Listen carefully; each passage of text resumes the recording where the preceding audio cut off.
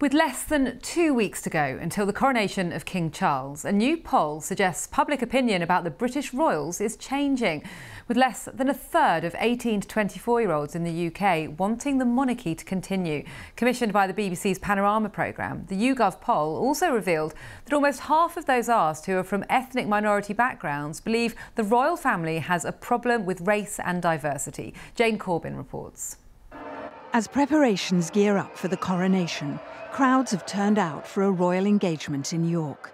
It's exciting, the atmosphere is lovely. I think they make a lovely couple and I think they're very dignified.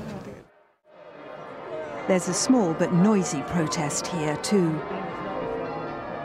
Across the country there are millions of people who want the monarchy abolished. They spend so much of our money on their lives and their homes and their travel. We're basically wanting to raise awareness of the growing movement against the monarchy and to object to the succession. Panorama wanted to test attitudes to the monarchy and commissioned an online poll from YouGov.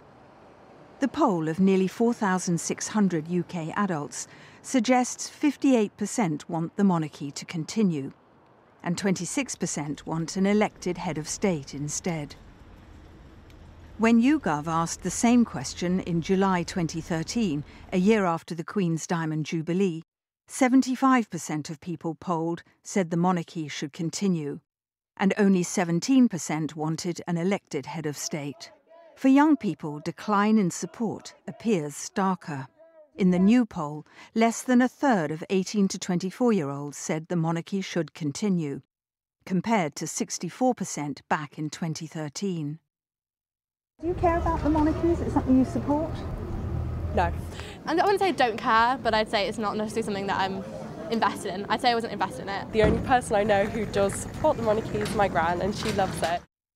Charles has a problem with Gen Z. The future of the monarchy for Charles and for William, and the popular support which they need, is really in the balance when it comes to the younger people. But those who know the King say he can connect. He has an amazing ability to reach teenagers, which a lot of people don't have. And I've literally been with him in prisons, in youth offending institutes, in job centres, and he can make that connection. It is quite extraordinary. The poll also asked whether the royal family has a problem with race and diversity. It suggests nearly half of those from an ethnic minority background think the royal family do, compared with a third of the population as a whole. Tonight, for the first time, they tell their story.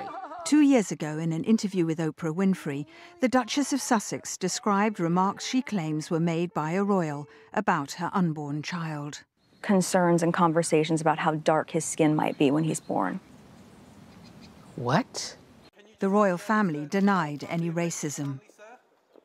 We're very much not a racist family. There's not a racist drop of blood in the King. I just don't think it's a problem. It's made into a problem by those who wish to make it a problem.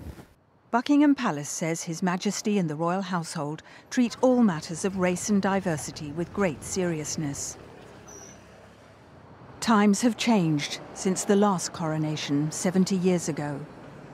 So will the King adapt the monarchy?